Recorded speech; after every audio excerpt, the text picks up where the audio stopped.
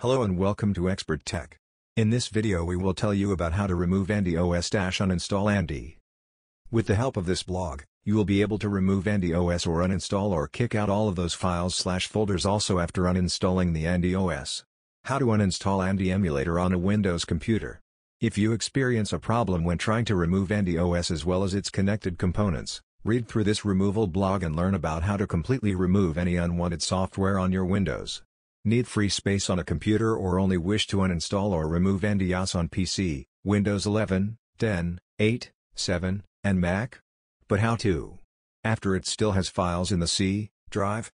If the Andy runs on the PC, Windows 11, 10, 8.1, 7 so you can remove using Control Panel or CMD. If this app player runs in Windows so you know that how to uninstall Andy OS from Windows.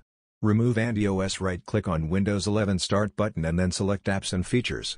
In the Apps and Windows, scroll down, find Andy OS. Select it and then click on Uninstall button. Select Uninstall button and Andy OS uninstall window will launch. Choose checkboxes. Remove Andy machines, VMware player. Remove user data on uninstall options and then click Uninstall. Uninstalling Andy OS.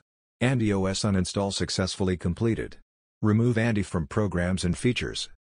Launch Runbox, Windows plus R key, and enter appwiz.cpl. Hit Enter to open Programs and Features.